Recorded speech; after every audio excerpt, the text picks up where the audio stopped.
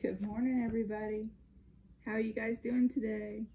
Biscuit and Muffin are ready to read a story. Are you guys? I'm sitting in the sunshine.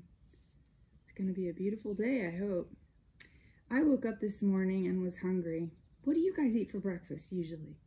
Do you eat bacon and eggs? Do you eat peanut butter and jelly?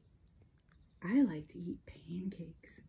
And the book I'm going to read today is called Pancakes, Pancakes by Carle. I like pancakes.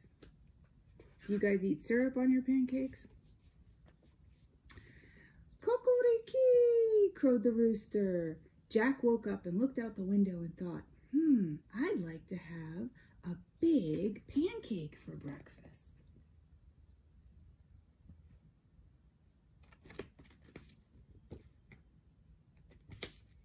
Jack's mother was already up and busy. "Mother," said Jack, "I'd like to have a big pancake for breakfast." "I am busy and you will have to help me," she said. "How can I help?" asked Jack. "Well, we'll need some flour," she replied.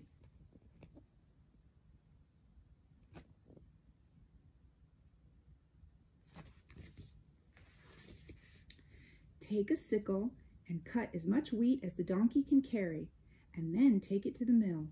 The miller will grind it into flour." When Jack had cut enough wheat, he put it on the donkey's back and took it to the mill.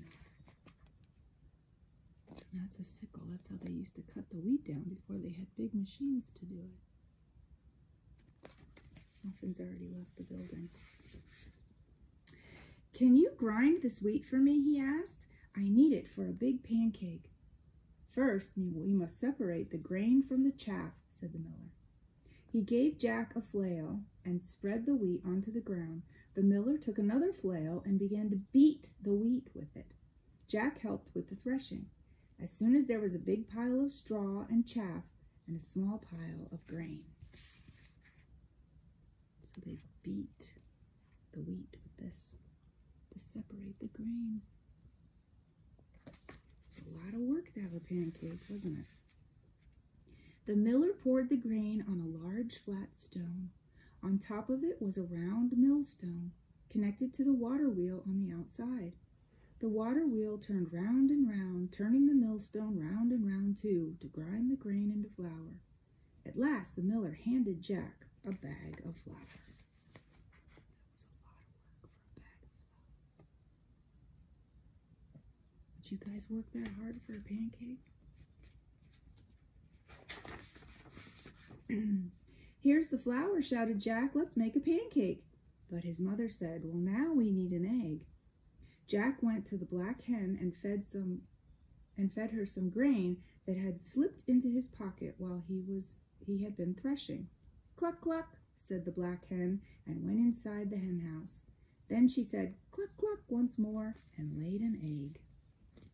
So he gave her some grain, and she laid an egg.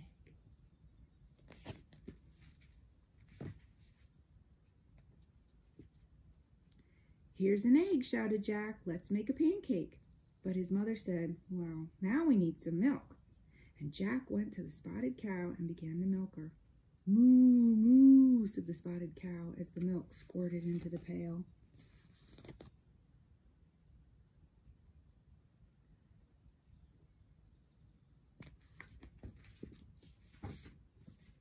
"Here's the milk," shouted Jack. "Let's make a pancake." But his mother said, "We need some butter."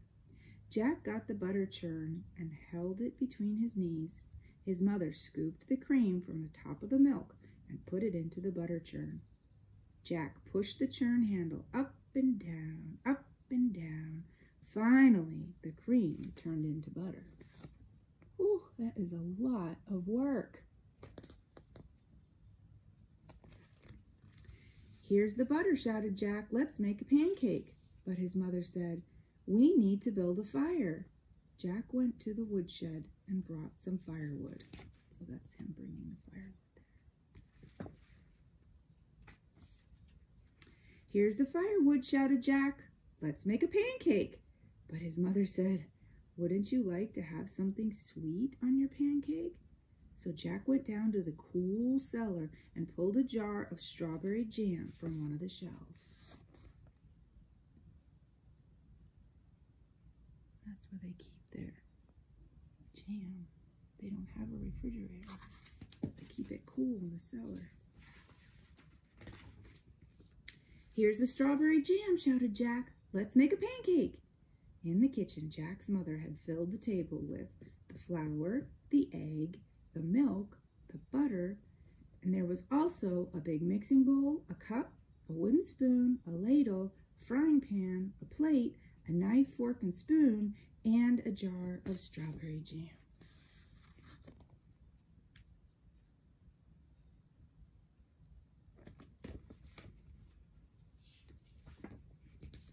And his mother said, "Put a cupful of flour into the bowl, break an egg into the flour and stir, pour a cupful of milk over the flour and eggs and stir again until the batter is smooth without any lumps."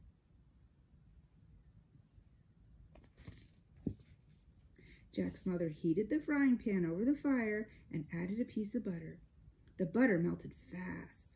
Then she said to Jack, "Now pour a ladleful of batter into the hot pan."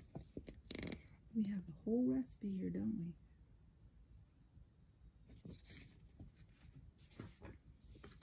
After a minute or two, she looked at the underside of the pancake. It was golden brown.